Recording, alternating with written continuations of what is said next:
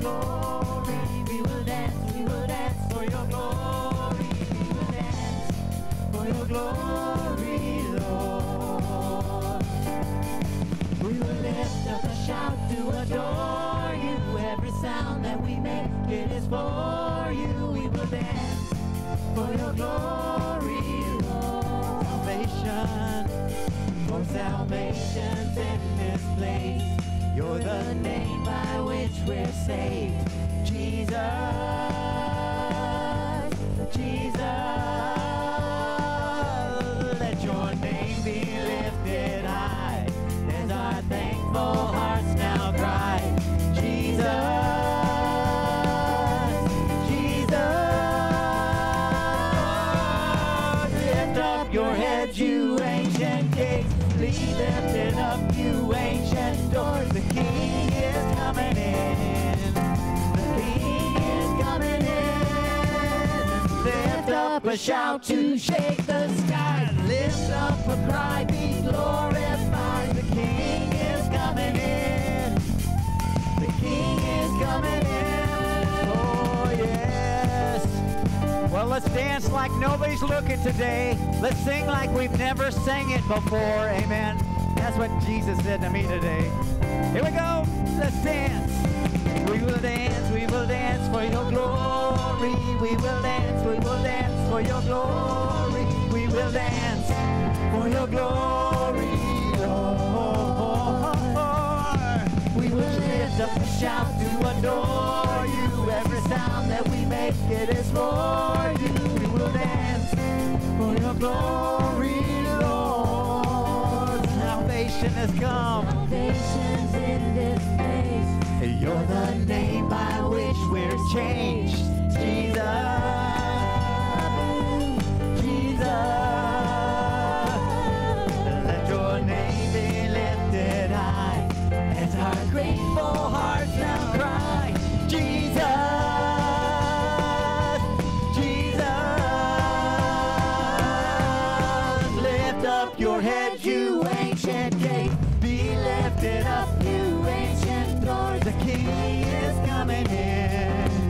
The King is coming in. Lift up a shout to shake the sky. We lift up a cry, be glorified. Jesus, the King is coming in. We're the people, amen. Here we go.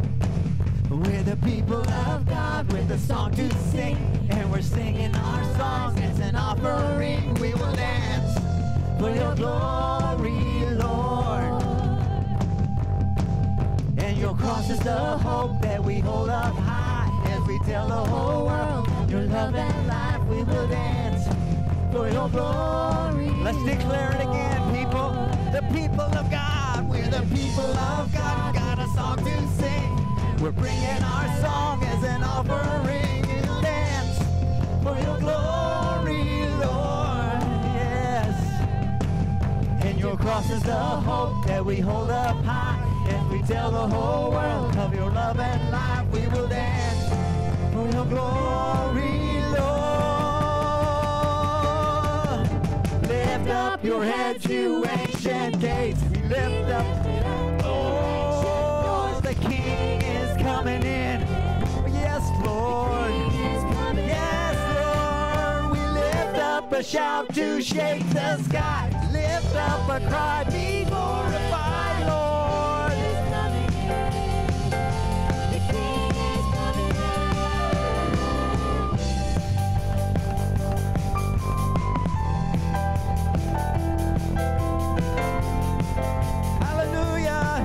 Let's just rejoice a minute. That's what it's all about anyway. Jesus, Jesus, Jesus, you're the Lamb, Lamb, Lord of all. Yes, Lord of all. Victor and victory.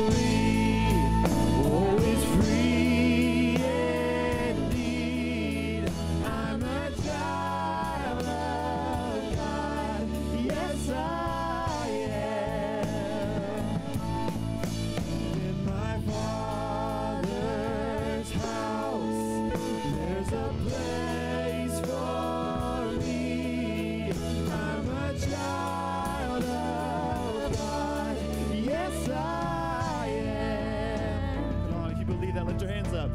I am chosen, not forsaken. I am who you say I am. You are for me, not against me. I am who you say I am. We declare it. I am chosen, not forsaken. I am who you say I am. You are for me, not against me. I am who you say I am. I am who you say I am. The sun sets free, who is free indeed. I'm a child of God.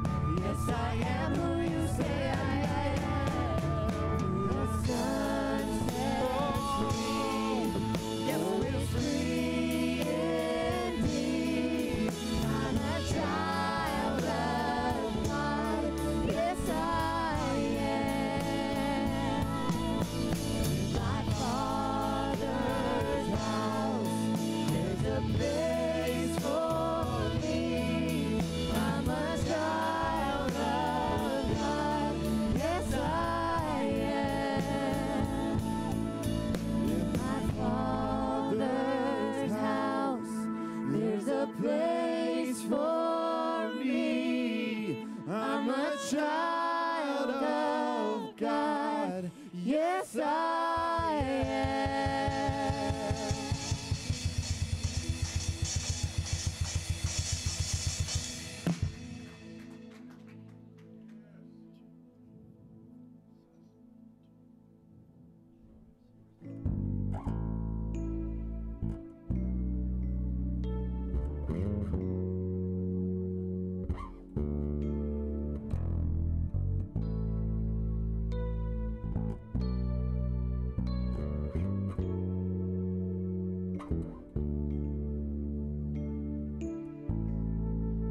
carried a burden too long on my own.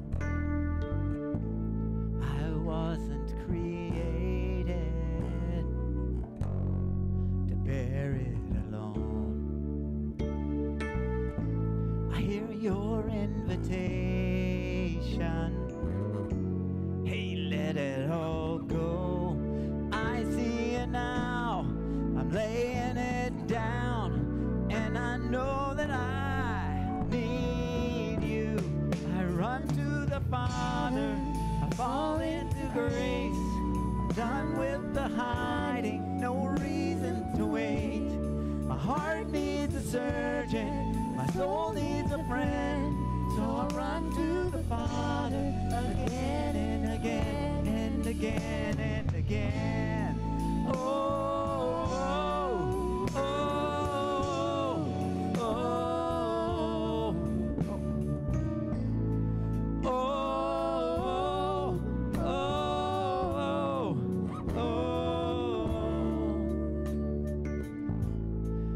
saw my condition. Sing this with me now. You had a plan from the start. Your son for redemption, the price for my heart. I don't have a context for that kind of love. I don't understand, I can't comprehend. All I know is I need you. I run to the Father, fall into grace. I'm done with the hiding, reason to wait. My heart needs a surgeon, my soul needs a friend. So I run to the Father again and again and again and again. Oh, oh,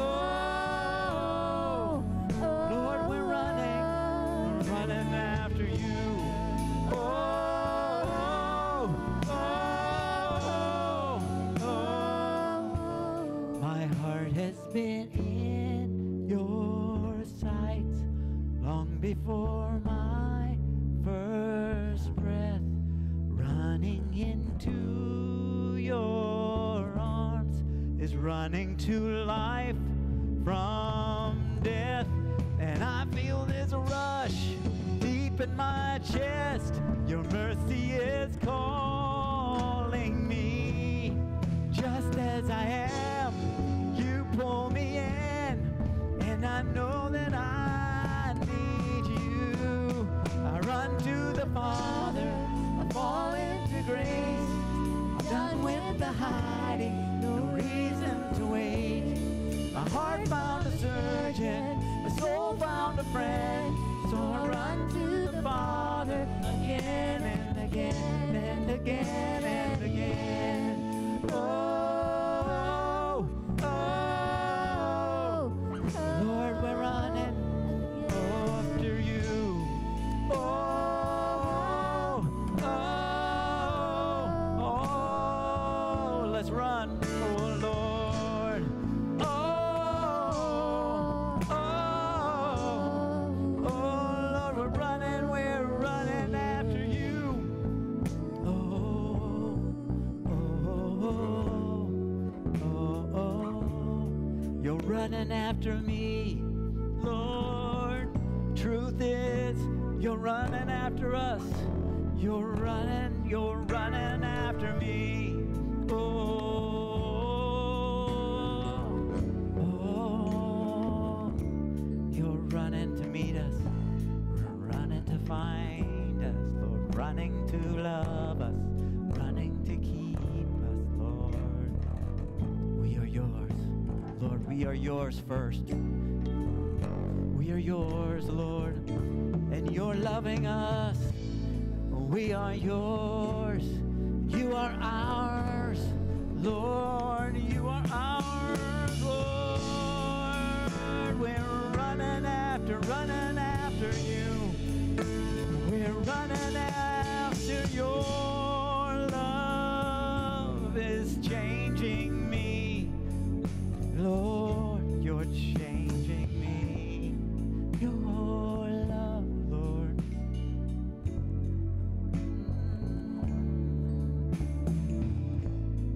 Oh,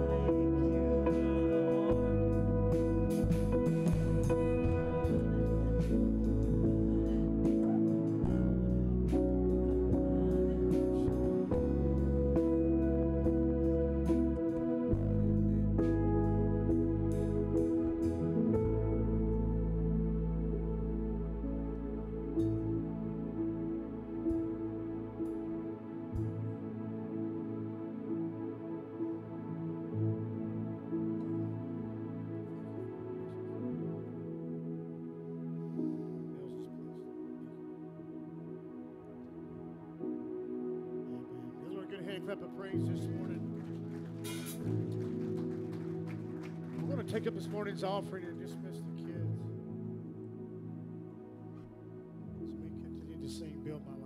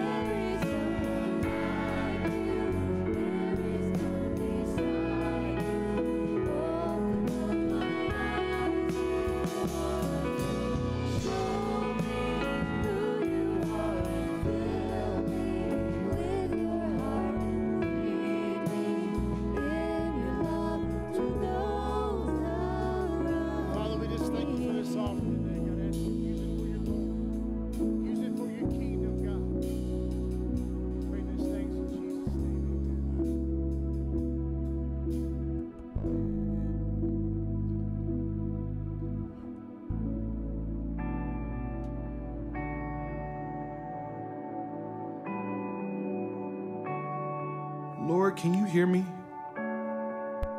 I'm here, fighting, pressing to remember what you said.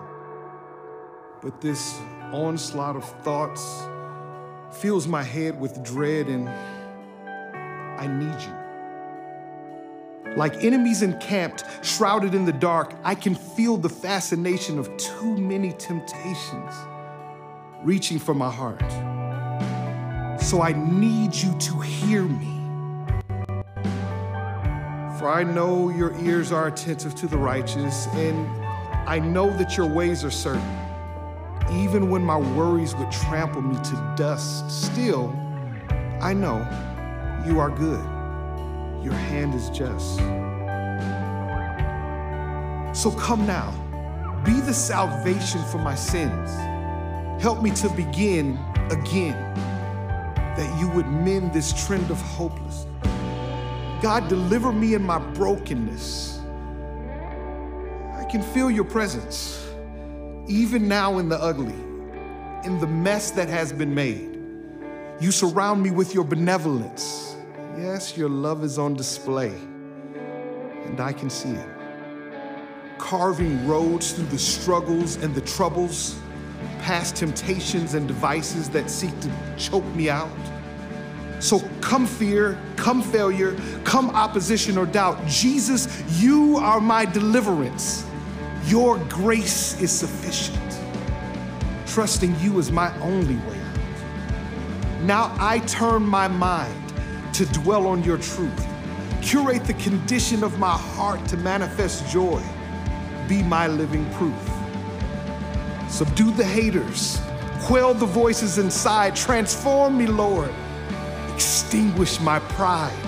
You've won the battle. I trust in your plans. Yes, God. I surrender all my worries, my woes, and my demands into your eternally capable hands.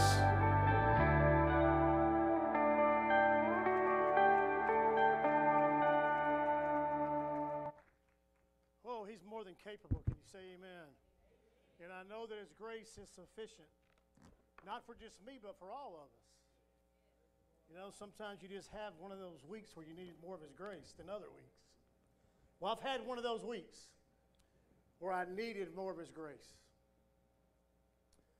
where I had to listen to his voice a little bit more last week. It was a tough week.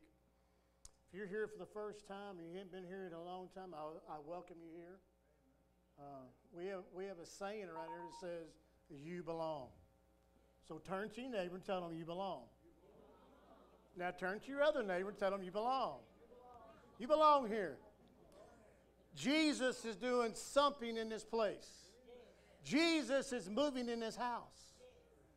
And a couple weeks ago, I started a sermon series, and some of y'all may remember the end times. Y'all remember that? One of you did, two of you did.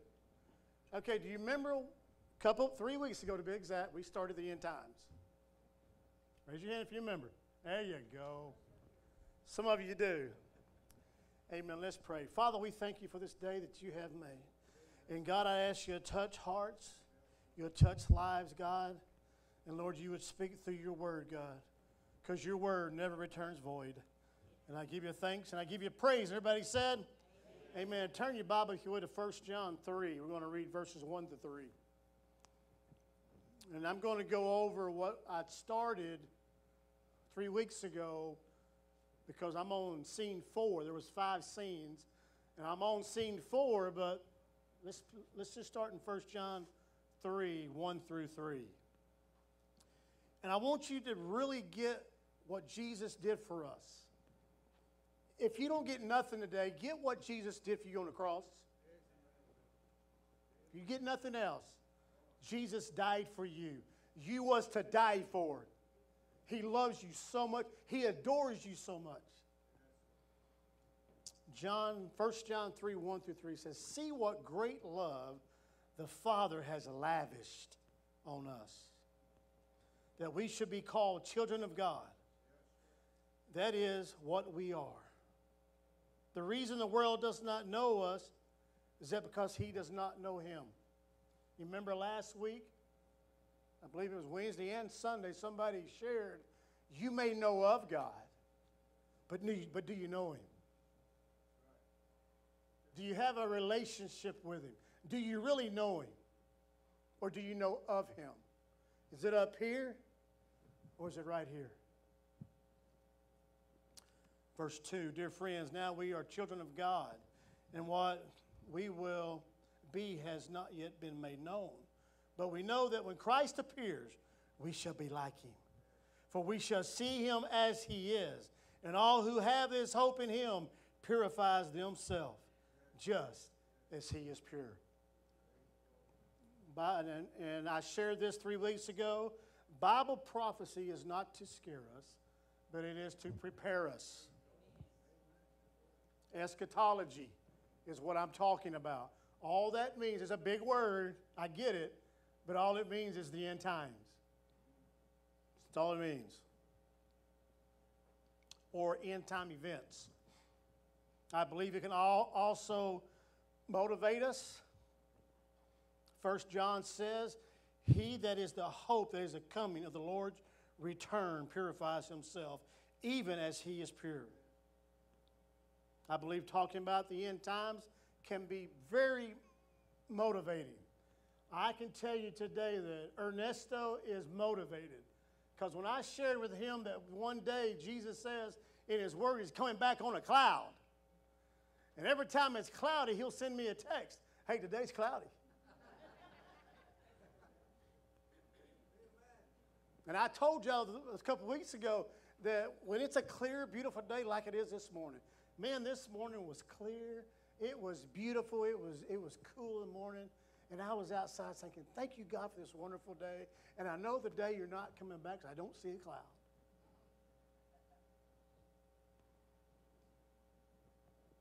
Beware, though. That cloud could come in at any moment. It will keep us on our toes spiritually if we eagerly await his appearance. Some of you need to be kept on your toes. I know I do. 1 Thessalonians 4, 13 through 18 says, "But I do not want you to be ignorant." That word there, ignorant, doesn't mean you're stupid. It means that you're unlearned. So today I'm going to share some things with you And I'm going to help you understand what the end times is. And I'm not scared of the end times, because I know who I belong to. I know whose I am. Brethren, concerning those who have fallen asleep, least you sorrow as others who have no hope. For if we believe that Jesus died and rose again, even so God will bring with him those who sleep in Jesus. Verse 15, for this we say to you, that by the word of the Lord, that we who are alive and remain until the coming of the Lord will by no means precede those who are asleep. For the Lord himself will descend from heaven with a shout, with the voice of the archangel, and with the trumpet of God, and the dead in Christ shall rise first. Why do you say, why does the Bible say that? Because they need a 6-foot head start. They in the ground. It's a joke, okay. Then we who are alive and remain shall be caught up together with him in the clouds to meet the Lord in the air. That word caught up, somebody says, and this is where we started 2 or 3 weeks ago. The word rapture is not in the Bible. The word Bible is not in the Bible. The Trinity, the Father, Son, and the Holy Spirit, the word Trinity is not in the Word, but we know it's there. Father, Son, and Holy Spirit, that's the Trinity. Do you believe that? Okay, you're on the same page, right? Okay, caught up in the Strong 726 is the word harpazo. That means to be taken up by force, to be plucked, to be caught up. It's the same word. The same word is rapture. So even though sometimes there's not exact wordings that some of us are just wanting to see, well, rapture's not in the Bible. Yes, it is. It's how you look at it. You have to study. And I have studied this. And caught up, harpazo in the Greek, is the same thing as being taken away. Caught up, raptured. Okay, so I started 3 weeks ago. Scene 1 was God in paradise with mankind. You believe that? You remember that? It was in Genesis and it's in Revelation. So it starts out with God and man in paradise. Guess where it ends up? God and man in paradise. We are his children. I like to call us the bride of Christ. Some of you don't like the word bride of Christ. We are his church. We are his children. When you accept Jesus Christ into your heart, you became saved. That is your eternal reward. It's heaven. It's to be with Jesus. I want to be with Jesus. I don't want to go to hell. I want to be with Jesus. The Bible talks about hell where there's weeping and there's gnashing of teeth. I don't want anything to do with that. Remember, we talked about somebody hurting so bad that their teeth gnash. I have seen that. The military guys, I've talked to you, Bob, and some other guys. Y'all have seen people hurt so bad their teeth sit there and just gnash. And I learned when I was 7 years old, I didn't want nothing to do with that place. And I should have got at least one amen out of that one. Oh, okay. All right, I got at least one. All right. And then scene 2. Does anybody recall what scene 2 was? Scene 2 was mankind rebels. Remember that? Remember, God only values a consensual relationship. See, he gave you your own free will. So you can do whatever you want to do. Bubba can go do whatever Bubba wants to do. But I got news for you. There's consequences in everything that I do. There is consequences in everything that I say. There is consequences on how I act and how I talk. Me and Sharon was talking this morning. Who are you really when you're by yourself? What you thinking when you're thinking? Remember, y'all recall that series? Think about what you're thinking about when you're thinking about it. Who are you when you're by yourself? You have to answer for it. There's consequences in life. But God values a consensual relationship. What does that mean? That means that he will invite you. He will call you with his loving kindness, and it's up to you to accept it or reject it. He values that. That was scene 2. Scene 3 was Jesus redeems mankind and reveals a mystery. We talked about how he loves you so much he came and died for us. The mystery was the Jewish wedding. Do you recall that? I talked about that. Okay, that was pretty neat. We also talked about it is grace you have been saved. That's a gift of God. That's my gift. That's your gift. That's what Jesus did for us on the cross.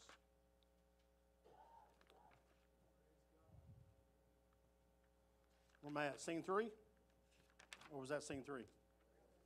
Okay, scene 3, I also told you to write down a word in the Greek called paralambano. Y'all remember that? I told y'all to write that word down. P-A-R-A-L-A-M-B-A-N-O. Paralambano. And we'll get to that shortly. All right? Scene 4. Here we are today. Are y'all ready for scene 4? The gospel is preached around the world, and people decide for Christ or against Christ. I don't know about you, but I'm going to believe everybody sitting in this church today is for God. Now, if you're not saved today, you can be saved before you walk out them doors. You can know without a shadow of a doubt if you die when you walk out the door where you're going. I know where I'm going. I'm going to heaven. Some glad morning. When this life is over, I'm going to fly away. Jesus came to redeem us of our sins through his death, burial, and resurrection on the cross, and to also reveal to us that we are his future, I like to call us our bride. Some of you don't like that word bride, but to reveal his future church or his people. I still like bride. I don't know about you, but it's how I am. So now the gospel has been preached for over 2,000 years around the world. There are 8 billion people in the world today. Little under 2 billion claim to be Christians. 6 billion refuses and rejects Christ. Now, I believe that a lot more will get saved during the tribulation. The Bible says there's going to be 144 evangelists, Jewish, and they're going to be on fire for God, and they're going to set people free, and they will become saved. I believe hundreds of millions, if not billions, will get saved during that time. The rapture of the church is where we will disappear, and that greatest evangelistic event is going to happen. It's going to happen. A lot of people is going to get saved. And most of them will be killed by the Antichrist, or they'll die in the judgments. 3/4 of the earth's population died during the tribulation. And so you say, why would anybody reject Jesus? The gospel is being preached. People have to make and are making their decisions to follow Christ. Jesus is trying to delay to give people an opportunity to receive him during that time. Jesus answers this question in John as to why they reject him. Most of you know John 3:16, but let's go ahead and turn to John 3:16. And I'm going to read all the way to 21. Everybody knows John 3:16, but very few of us know 17, 18, 19, 20, 21 by heart. Some of you do. I'm not one of them. I know John 3:16. I'm going to start there. For God so loved the world that he gave his only begotten Son, that whoever believes in him should not perish, but have everlasting life. For God did not send his Son into the world to condemn the world, but that the world through him might be saved.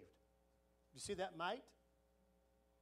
Because there's going to be those who say no to Jesus.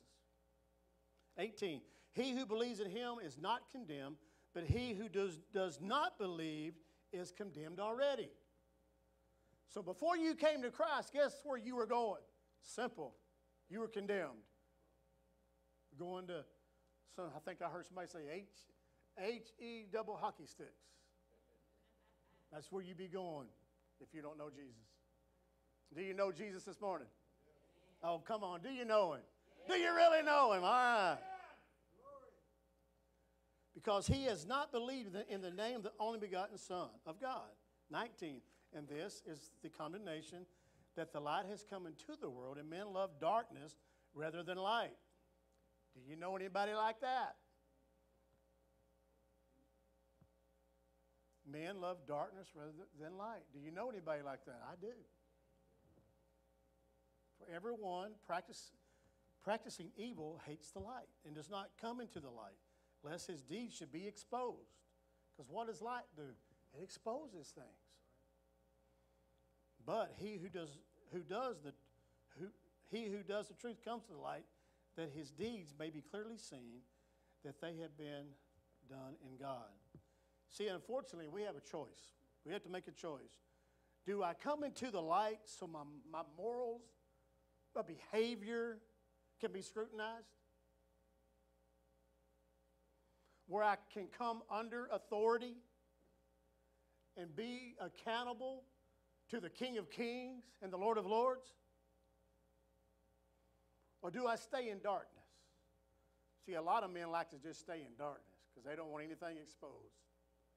So they'll just hide there.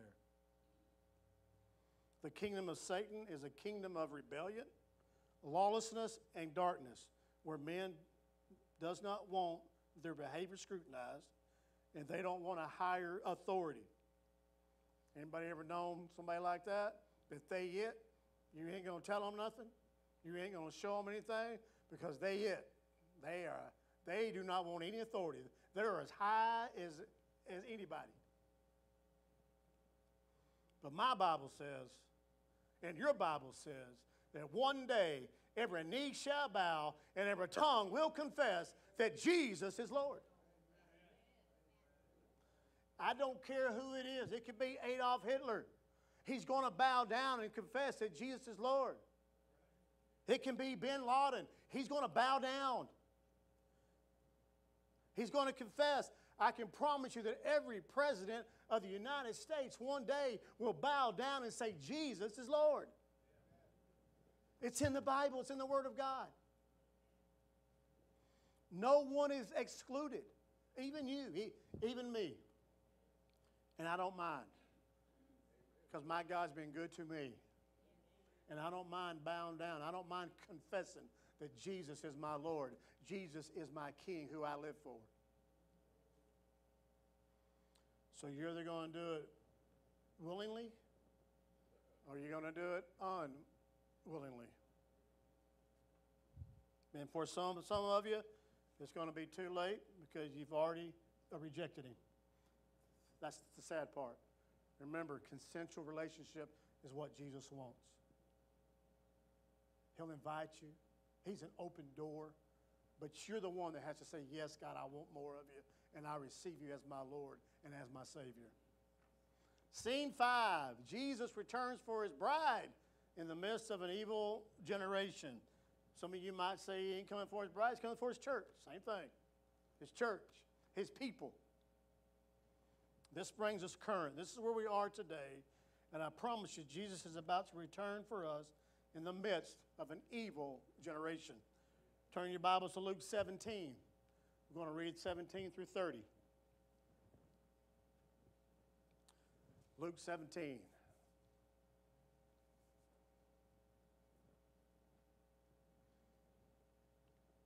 Start me at verse 22. When you're there, say, I'm there. Okay. You're there. Then he said to the disciples, the days will come when you will desire to see one of the days of the Son of Man, and you will not see it. And they will say to you, look here or look there. Do not go after them or follow them. For as the lightning that flashes out of one part under heaven shines to the other part under heaven, so also the Son of Man will be in his day. That is talking about the rapture. But first he must suffer many things and be rejected by this generation. 26, and it was in the days of Noah, so it will be also in the days of the Son of Man. They ate, they drank, they married wives. They were given in marriage until the day that Noah entered the ark, and the flood came and destroyed them all. 28, likewise, as it was also in the days of Lot. They ate, they drank, they bought, they sowed, they planted, they built. But on that day that Lot went out of Sodom, it rained fire and brimstone from heaven and destroyed them all. Verse 30, even so it be in the day when the Son of Man is revealed. Jesus talking about one day. A day in history when Noah got on the boat before the flood. There was buying, selling, marrying, giving in marriage. The day Lot went out of Sodom and Gomorrah. This is important. We will not be here, guys, when this happens, in my opinion. Jesus will come and take us all away from a tribulation. Buying, selling, marrying, giving in to marriage, planning, building. At the end of tribulation, 3/4 of the population is going to be dead. Now, some people will have to go through it, the tribulation.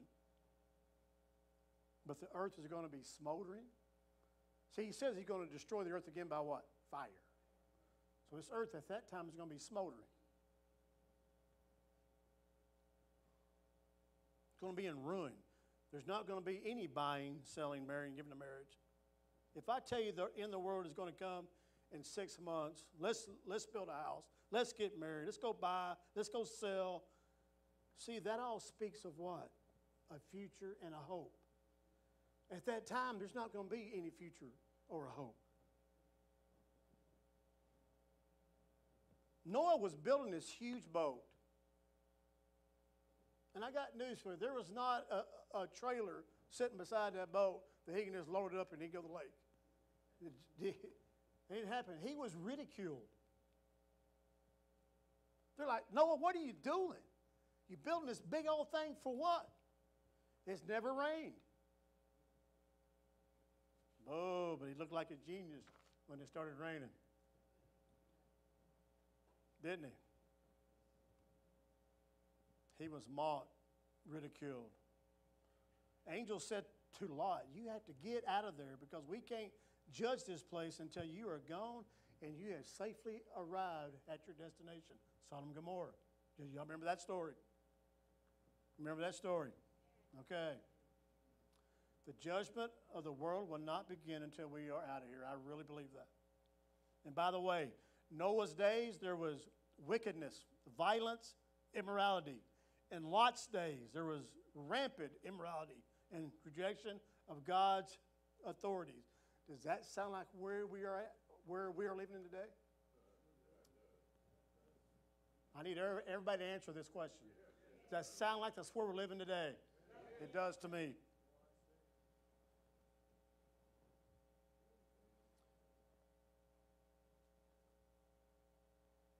There is a righteous remnant who is obeying God and waiting for God. And he said it would be just like that at the end days. He wants people who are eagerly waiting his return. In Luke 17:34, it says, I tell you, in that night, there will be two. In fact, y'all turn there. If you're still in Luke 17, go to verse 34. I really want you to see this with your eyes. It's going to be on the board too, but I tell you that in that night, there will be two men in bed. One will be taken and the other will be left. That is describing the rapture or the catching away. Two men or two women will be grinding together. There will be one taken and one left. Two men will be in the field.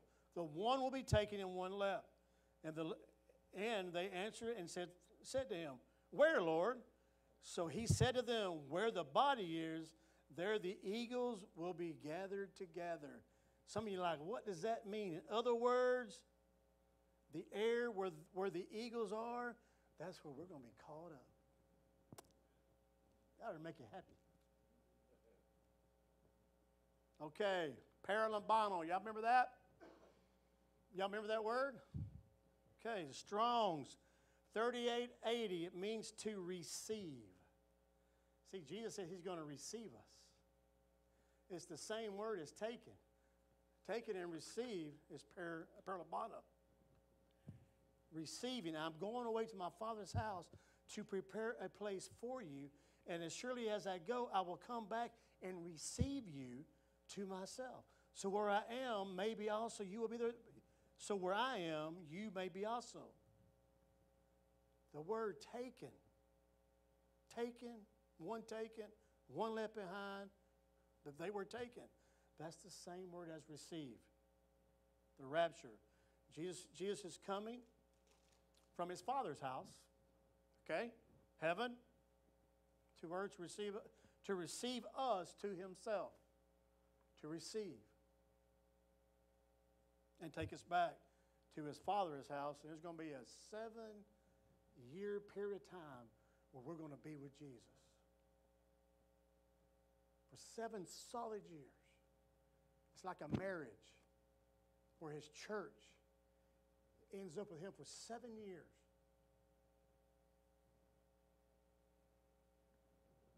That's what I'm waiting for. That's what you should be waiting for too. This is the next biggest event is about to happen. It's going to happen, guys, right before our eyes. It's scriptural. And if you believe the Word of God, like I do, we need to be waiting, eagerly waiting. The days of Noah, the days of Lot, the days of wickedness, the days of rebellion. These days, God is being mocked right now. I hear it all the time. People are always mocking my God. He's saying how he's not real and how this ain't going to happen. Y'all are all stupid. We all come up for monkeys. No, I did not. My Bible says I was fearfully and wonderfully made. We was knitted together in our mother's womb. And he has so many thoughts for us while we were still in our mother's womb that they can't be counted. That's my God. So I said all this now. Don't stop living your life. Just believe that Jesus is coming back soon. So go ahead and build a house, get an education, get a degree, get married, have some babies. Plan like he's not coming back for 100 years, but live like he's coming back today. Do you get that? Okay, you can plan your life just like you are now. You live every day, you make plans, you go to work, make it happen. You just make things happen, but you live like he's coming back. You wait for him. Live your life. Pray for directions. Number 1 is always seek God. The Bible says, seek ye first the kingdom of God, and all these things will be added unto you. And I got news for you. Jesus will be on time. Some of you go, well, I want to get married, Hannah. I want to have 13 babies, and I want to do this.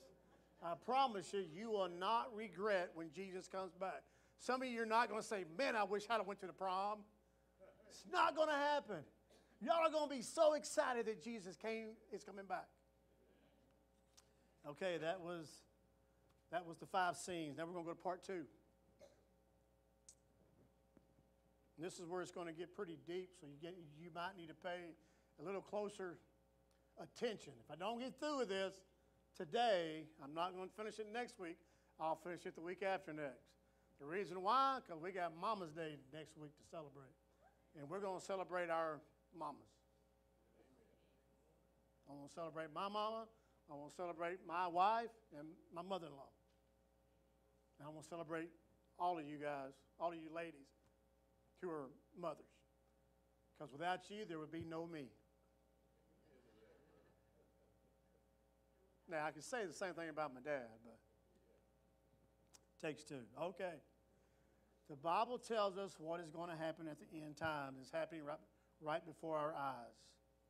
Signs of the time. Real events. Some of you would like to know, well, what is going on with Russia or Ukraine? There's not very much in the Word of God that talks about Ukraine, but there is tons that talks about Russia and Israel. And I want to ask and answer 3 questions. Number 1 question, How do we know we are living in the end times?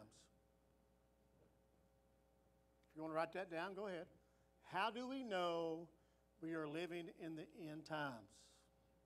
Just about every generation of Christians since Jesus have believed they are living in the end times.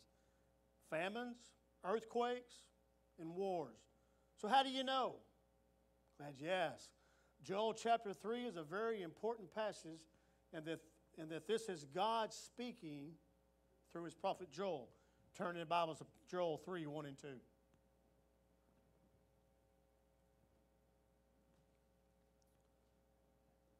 For behold, in those days and at that time, when I bring back the captives of Judah and Jerusalem, I will also gather all nations and bring them down to the valley of Jehoshaphat, and I will enter into the judgment with them there.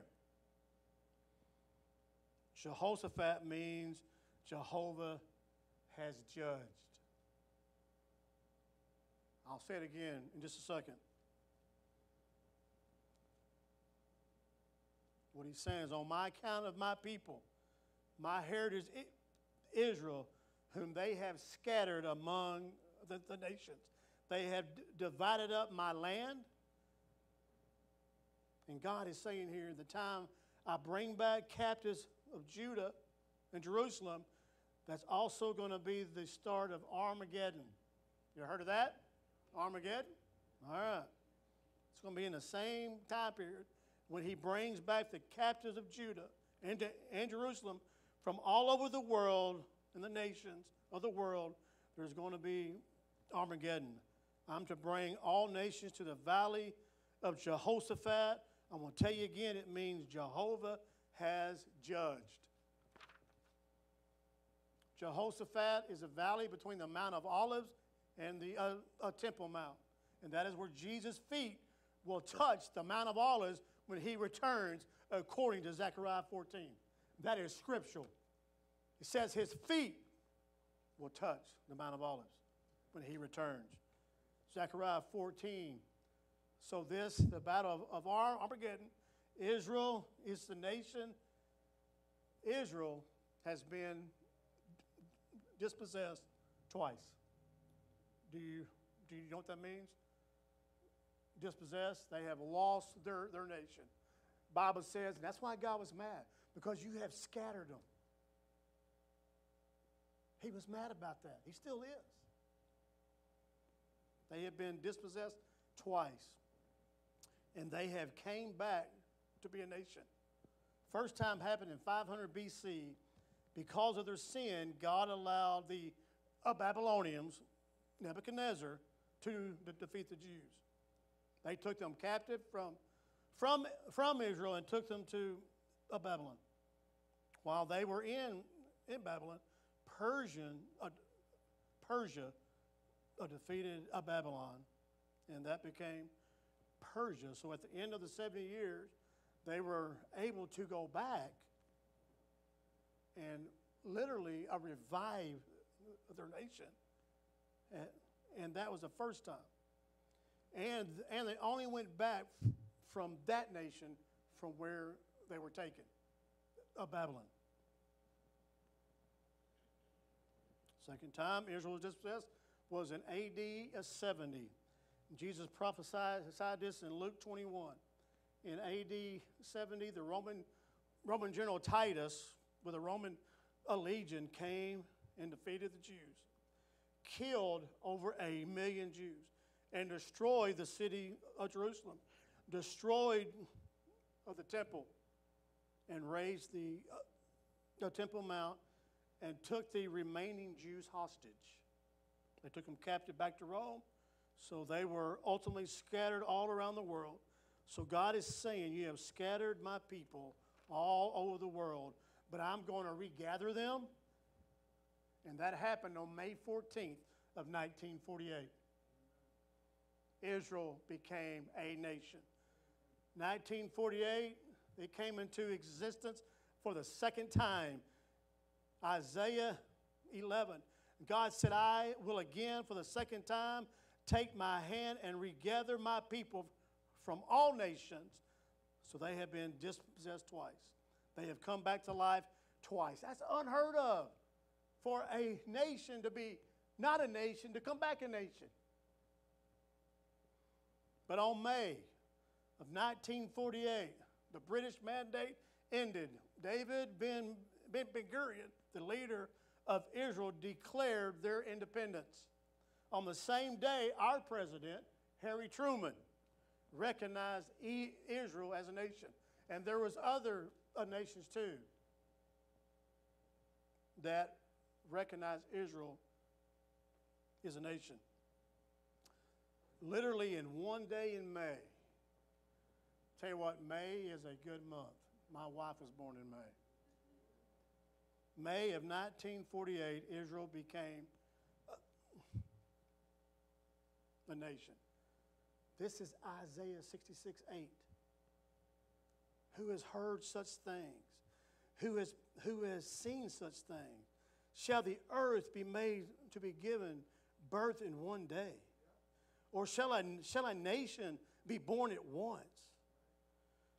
For as soon as Zion was in labor, she gave birth to her children. The rebirth of Israel on May 14th, 1948, that prophecy was fulfilled. Man, you ought to get shooken up about that. You see, prophecy has to be fulfilled because Jesus comes back. And Jesus is not going to come back until he said what? Until Israel becomes a nation. Israel became a nation in 1948, May 14th. They will celebrate their 74th year anniversary as a nation again.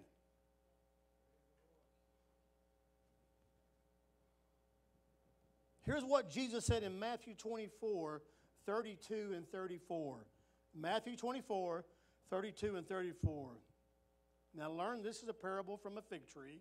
When its branches have already become tender and puts forth leaves, you know summer is near. So you also, when you shall see all things, okay, he's talking about the end times here, guys. You got that? See things, know that it is near at the doors. Surely I say to you, this generation will by no means pass away till all things take place. Heaven, verse 35, heaven and earth will pass away, but my words will by no means pass away. So Jesus is saying, y'all listen to this, the generation when Israel becomes a nation, this generation will see the beginning from the end. That's scriptural. What Jesus just said. Now, what's generation? Well, if you go to Psalms 90, verse 10, 70 years. 10 more years, reason of strength. 80 years, right? I'm not putting any dates on when Jesus is coming back, because the Bible says no man knows when he's coming back, nor the hour nor the day. But think about this. If 80 years is a generation, Israel's celebrating their 74th year anniversary. What's 74 from 80? 6 years. Now, I'm not saying it's coming back in 6 years, because I don't know when a generation in God's mind is. I know what the Bible says, and the Bible will interpret the Bible. In Psalms 90, verse 10, a generation, your life, you are guaranteed 70, you're promised 70 years here on earth. 10 more, reason of strength. Do you agree with that? Most of you do? Okay. So I believe in Jesus' mind says that generation will see the beginning from the end. So in my mind, when that generation was from 1948, that generation is going to see the beginning from the end. That's scriptural. I'm not trying to scare you. I'm just saying that's what the Bible says.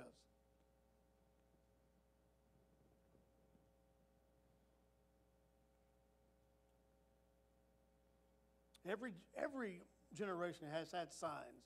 Every generation has had earthquakes, famines, pestilence. Every generation that had some kind of an evil leader or person who they thought could even be the Antichrist. I've heard it. Some of y'all have too. Well, that's just the Antichrist. That guy's the Antichrist. I've heard it all my life. And so have y'all. That's every generation. But we are the only generation that has had the existence of Israel. Soon and very soon, we are going to see the King. That is what makes us different, that Israel is now a nation. Israel has to exist for dozens of end-time prophecies to come true. For there to be a covenant with the Antichrist in Israel, they have to exist. For the abomination of desolation to take place, Israel has to exist. Abomination of desolation, I don't have time today to explain that. Look that up on your own. That's a whole another sermon.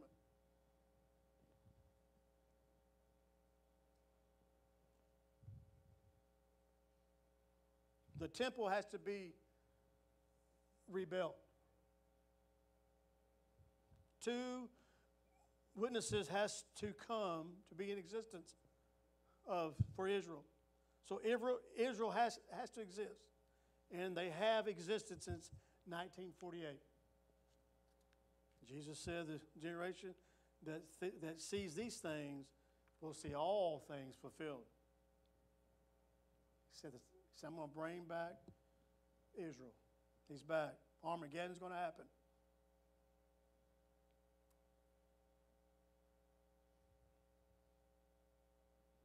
You know, 70 years is not long.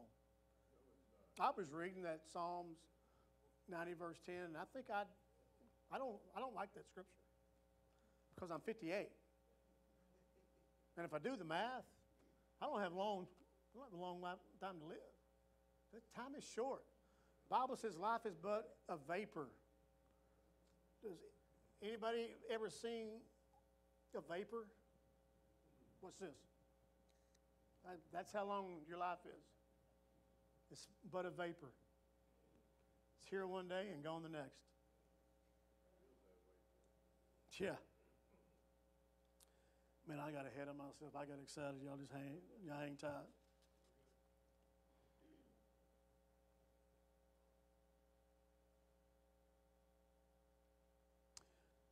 God has basically said, I am mad, and I am mad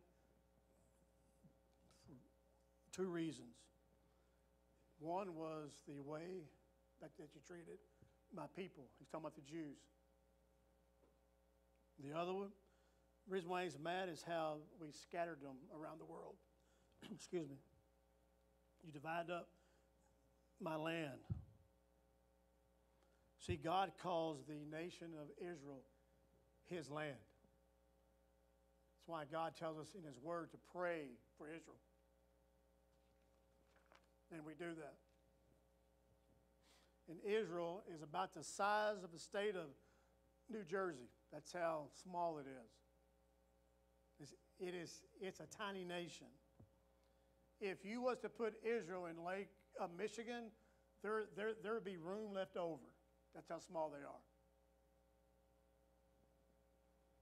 It's a tiny nation in the Middle East.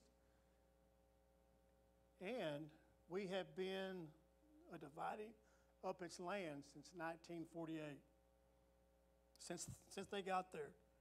There's a book that I'm going to buy, and it's called Eye to Eye by William Koenig. And his title of this book, a subtitle of this book is called Facing the Consequences of Dividing Israel. In that book, there's 126 examples where the U.S. and NATO has tried to force Israel to give up land. And every time that has happened, there has been a natural disaster somewhere else. I want to give you 2 examples. 2005, the U.S., and NATO under the George Bush administration forced Israel to give up the Gaza Strip. The Gaza Strip is a tiny piece of land on the Mediterranean Sea. It's a very lucrative piece of land. But the Palestinians thinks that it's theirs. And what they said is that if you'll give us this land, that we'll give you peace. So guess what Israel did? They gave up the land. They didn't get no peace. They still don't have no peace. For now, they are shooting rockets off of that strip.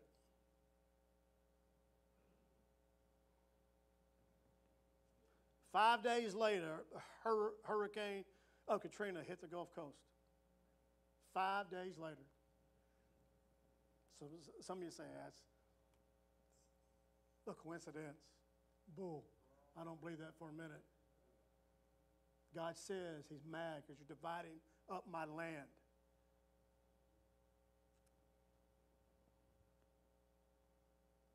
Hurricane caused historic damage. It was the worst natural disaster in American history at that time. Immediately, Jewish rabbis came out and said, that is what God does because you made us give up the Gaza Strip. Second one, December 2021, there was a 230-mile tornado that hit the USA. Y'all remember that? It was an F4 tornado, powerful tornado. It hit 4 states in 4 hours. With the most of its damage happened in the state of Kentucky. Historic damage. Why was this happening? In Israel at that time, the Biden administration, and I am not talking about politics. I don't do that. My Bible says to pray for them. I'm just stating the facts. This is not the politics. I will never speak politics. My Bible says to pray for them, and I do that. Pray for your leaders, and we will do that. But what was going on at that time? The Biden administration, at the exact time, was trying to force Israel to stop building 9,000 houses in a settlement in east of Jerusalem. Because the Biden administration does not recognize east of Jerusalem as belonging to the Jews. They think it belongs to the Palestinians. And they were trying to pressure them to give up east Jerusalem. Golan Heights. You ever heard of that? They're on the West Bank. They were trying to stop all that happened because that is where we want to put a embassy in. It's in that same area.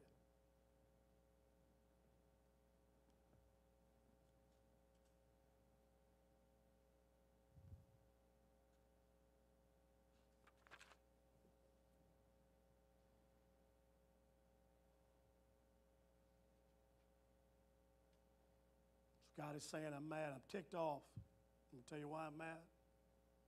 I'm mad because of how you treated the Jews. I'm mad because you're dividing my land.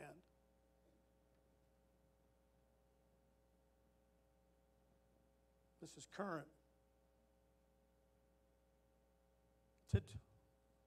Today, in fact, it's about three weeks ago, there were 600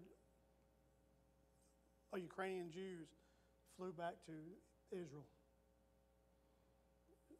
Immigrants all over are going back home to Israel. Remember, God said he's going to gather them all back? That's what he's doing right now. He's gathering them back.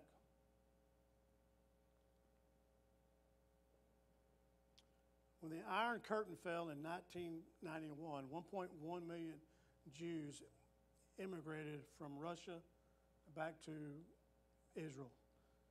Since 1948, the Jews have been coming back home from all over the world. And that's what God said exactly what would happen.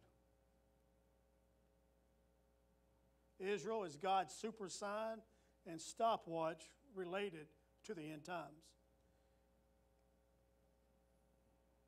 Everything starts there and everything ends there. Armageddon's going to end there. World War III, Armageddon. Number two, what is the significance of what's happening in Russia right now? I just told you earlier that Ukraine, I don't really feel is a prophetic. Russia is. It's highly a prophetic, and Russia plays a major role in the end times, according to God's word. Ezekiel 38:39 gives prophecy that tells us where Russia will be and what Russia will do in the end times. Ezekiel 38:1. Now the word of the Lord came to me, saying, Son of man, set your face against Gog of the land of Magog, the prince of Rosh. Rosh is Russia. Meshach and Tubal, and prophesy against him and say, Thus says the Lord God, Behold, I am against you, O Gog, the prince of Rosh, Meshach, and Tubal. Verse 4, I will turn you around and put hooks in your jaws and lead you out with all your armies, horses, and horsemen, all splendidly clothed, a great company with bucklers, shields, and all of them handling swords. Anybody ever seen a hook for a mule? It's a jaw hook. You ever seen that? When a mule is stubborn and he don't want to go somewhere, they will put this hook in his jaw and they will lead him around. It's what God's going to do to God. Russia is going to put a hook in his jaw. I can't wait to see that. Maybe. If I'm here. Verse 5, Persia, Ethiopia, Libya are with them, all of them, with shields and helmet. Gomer and all his troops, the house of, I don't know how to say that word, Togomara, from the north. Remember that phrase, from the north. And all his troops. Many people are with you. Who's the players? Let's talk about them. This man is named Gog. And I believe he is the leader of Russia. God says here that you are to prophesy against this man, leader, and tell him, I am against you. I am going to put a hook in your jaw like an animal, and I am going to lead you around. He's telling that guy, you are not in charge. You may think you're in charge, but in the end, it's God, Jesus, who's in charge.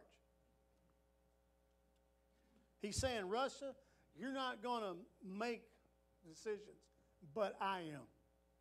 He's telling them that I am in control.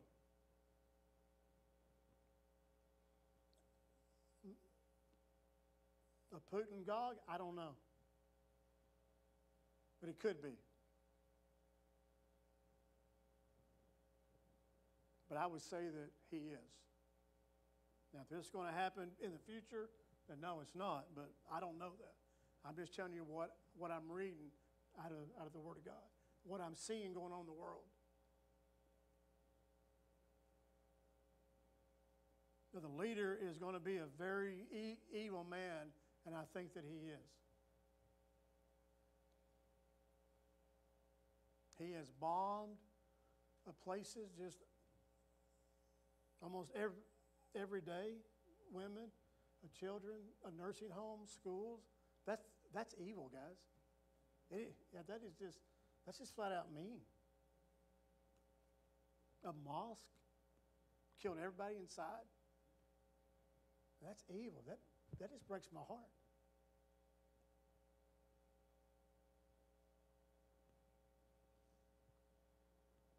And I don't think that Ukraine is of the end game for him. I really don't. I think once he gets through with that, he's going to keep on going. And that's when we're going to have to get involved. That's when the West gets involved. And I believe that's when it's going to start. World III. I have looked at our military, our generals, and I think that they're getting ready for something big.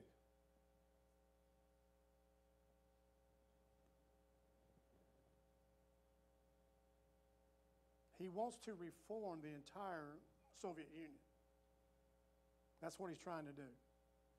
He's trying to get a big old powerhouse. He's trying to get more land, get more resources, so he could just keep on going. But God is against Gog, leader of Russia, Misha's Tubal. I've got a map. Trey, were you able to get those up? Map 1. I have some maps. I'm just going to just kind of show you of the area, if he can get it up or not. There you go. Israel is tiny. It's right there. That's how small it is.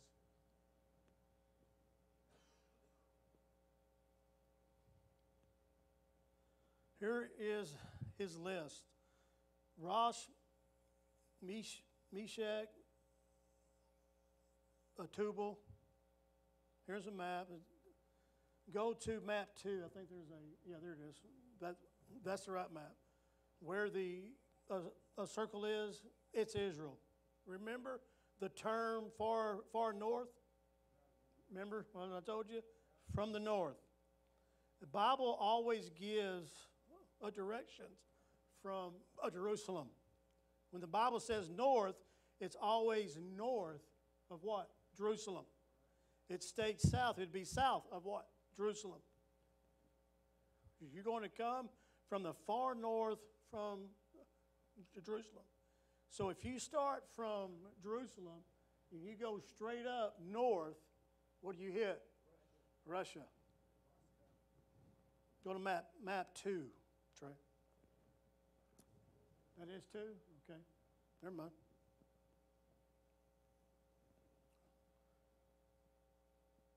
Russia is at the top of the map. You'll notice that Ukraine is there to the left. Biblically, that could be a part of Russia, but I'm not sure. I'm just guessing. But that's possible. Map 3, Trey. Magog in Ezekiel 38 today is the stand clubs. I don't see the stand clubs. Go to map, try 3, Trey, or 4. There's your stand clubs. Kazakhstan, Kyrgyzstan, Afghanistan, there's all the stands.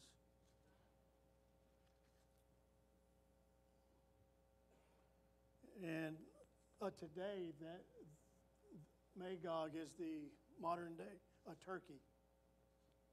To the left is Put. Go to your next, I think map 4 or 5, Trey. Nope. Next one. Yeah, you see Put? Put is Algeria, Libya, parts of Tunisia. That is the northern Africa.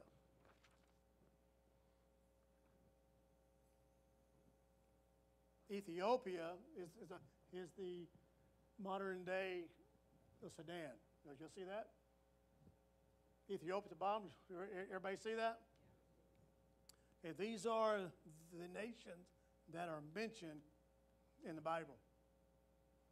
And I'm going to stop right there because I didn't notice what time it was. So come on up, Ronnie. I will wrap this up in 2 weeks. And it gets pretty good. It gets pretty deep, so you got to kind of pay attention. Amen. Stand to your feet, give the Lord a hand clap of praise. Amen. Sorry I lost track of time, but hey, it's interesting. And I want y'all to be prepared for the King soon and very soon. If you need something from Christ, you need something from Jesus, we're going to open up the altar. So just come on down. If you need to be saved, you need to be healed, the Bible says to call on the elders of the church that they may lay hands on you, that you may be healed. I believe in signs, wonders, and miracles. So whatever it is that you are going through, if you just need just a touch from Jesus,